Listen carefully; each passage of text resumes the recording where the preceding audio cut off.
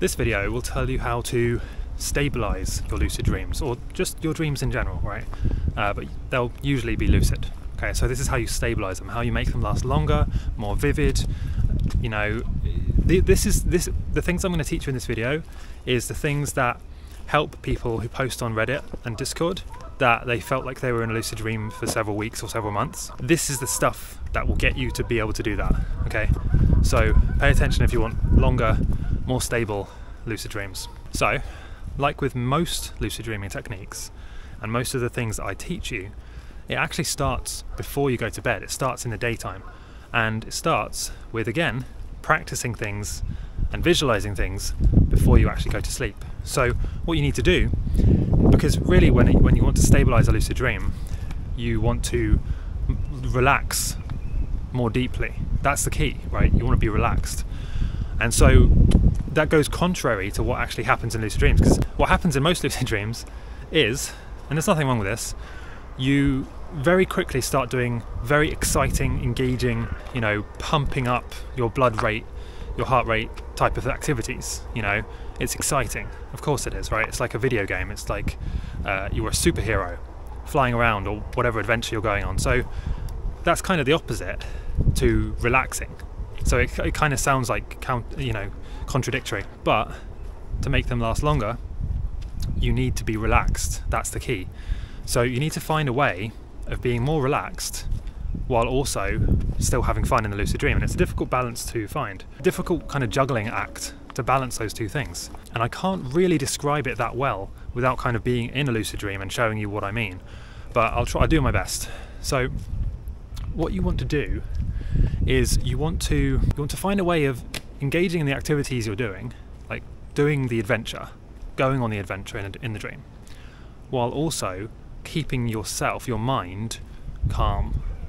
And I think the biggest hack for this, the biggest tip I can give you that will really make this easy for you, is to meditate. And specifically to meditate during the day, in the morning, and then to try and practice kind of bringing that relaxation from the meditation with you throughout your day. There's really no way of doing this like a fast, quick way. You have to just practice it. So start by meditating, if you don't already, start meditating in the morning for about 5 to 10 minutes. And just after you finish meditating, just ask yourself, okay, how did that feel? How do I feel now? And hopefully, right, you feel better, you feel good, relaxed, calm. And then what you do is, this is the practice, this is the hard part, you could say, is during the day, as you go about your day, there will of course be like random things that happen to you. It might be something stressful happens at work or at school, university, in your relationship, whatever happens, right? Something stressful happens. And your goal is to try and practice really being calm the entire way through the situation. And I know that's difficult, but that's the thing, that's what you need to practice, because in a lucid dream, exactly the same thing happens. You'll have something exciting happen, or it could be stressful, right? It could be good or bad, but something will happen that is engaging. That's the right word, engaging. It's very, you would usually react to it, either negatively or positively. Your heart rate would increase in both cases, and your logical thinking, your critical thinking would be less effective because you're in the moment, right? You're reacting emotionally. And I know that's exciting and fun, but for your dreams to be stable, you don't want that. you want the opposite of that, actually. You want to be like a monk with a very relaxed mindset, very peaceful, relaxed and serene mindset. And so what you can do is, again, practice the meditation in the morning, bring that with you throughout your waking day, and eventually, after a week or two of practicing that, it will start to help you in your dreams. You'll start to notice, oh, I'm in a lucid dream and something exciting is happening, but I'm not freaking out, I'm not, you know, blowing it and just waking up instantly.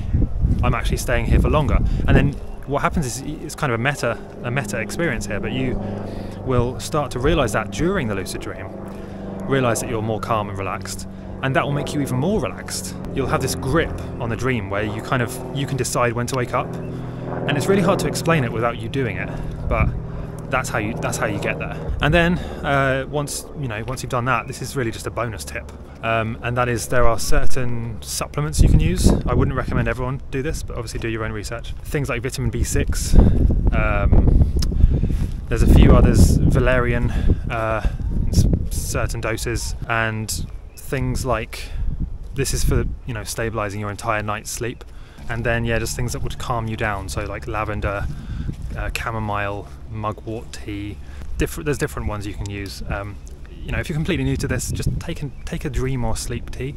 You can get these ones where it's like really cheap, nice blend, perfectly good enough for what you need, and that will really just help you to fall asleep, be more relaxed, and stay asleep for longer and more deeply. And that's really going to make a difference to how stable your dreams are.